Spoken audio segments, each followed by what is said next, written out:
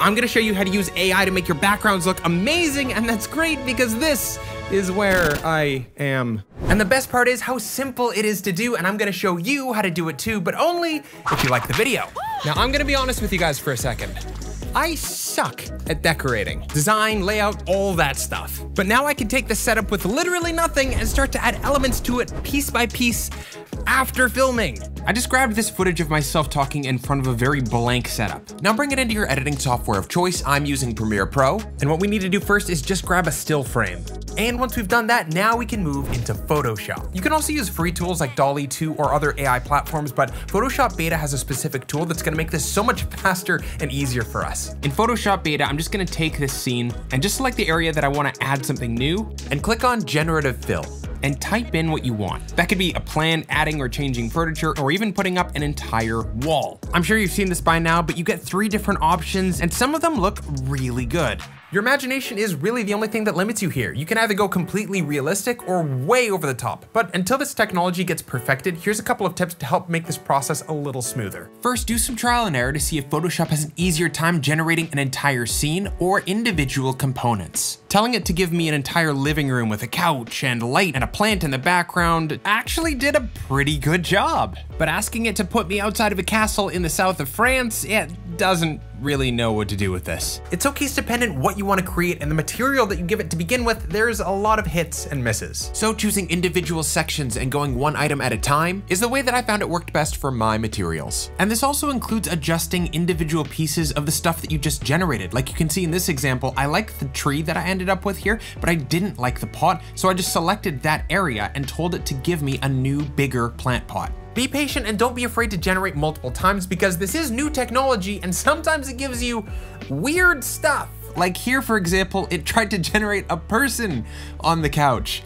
But now we have a scene that looks pretty good, but now we have to actually integrate it with our footage. So here's what you do. Export that individual image as a JPEG, or you can actually bring in the Photoshop file into Premiere Pro. Set it to merge all the layers if you want one file that's easy to work with. Or if you wanted to create an effect like I did earlier in this video, then keep all of the layers separate. Stack them on top of each other and then make them appear one by one. And then I just threw a simple motion array transition onto all of them. But let's just go back to the simple stuff first. Let's import them all as merged layers. And if you haven't cropped it or changed up your framing at all, you can just place it down right over top and it fits perfectly. But here's where the magic trick comes in. Mask around yourself or anything moving in your scene. Set your mask to inverted and feather it, and make sure to avoid any areas that you've added new stuff to. You just need to make sure that you're not gonna cross over anywhere that you're changing your scene, otherwise it's gonna be a dead giveaway. But even after all of this, a keen viewer is still gonna notice that something's a little bit off. And that's because everything is too still. And what I mean by that is that even digital video footage shot really well still has this subtle noise, or little pixel variations that you might not be able to pick up on consciously, but your brain does. So what's the solution? Blending everything together seamlessly by placing down a subtle noise layer on an adjustment layer over top of everything, even just so that it's barely visible.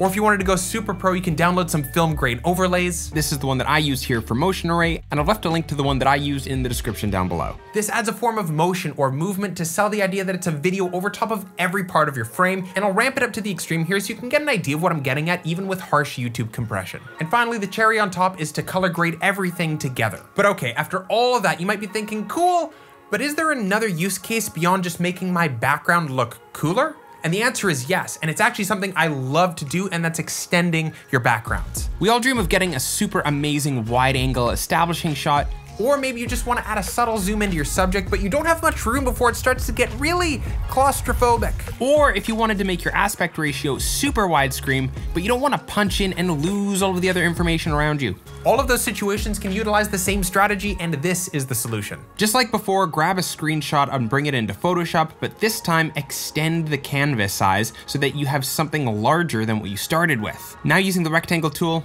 select just a little bit less than your whole frame, and then right click and select inverse. Now you can create a generative fill that naturally works, and here's the best part. It doesn't even have to be perfect. Bring it back into Premiere Pro and line it up so that it's the same size as your normal footage. Then just make a mask like before and mask around so that the edges blend naturally between the two. Then making sure that these are both together, taking up the full size of your canvas. Add your film grain, set it to the appropriate blending mode, and highlight all of this and nest it all together. Now you have a wider shot that you can use as an establishing shot, or you can use it to zoom in a longer distance. And if you wanted to know even more ways that you can use AI to spice up your videos, you can take a look at this video I've made over here.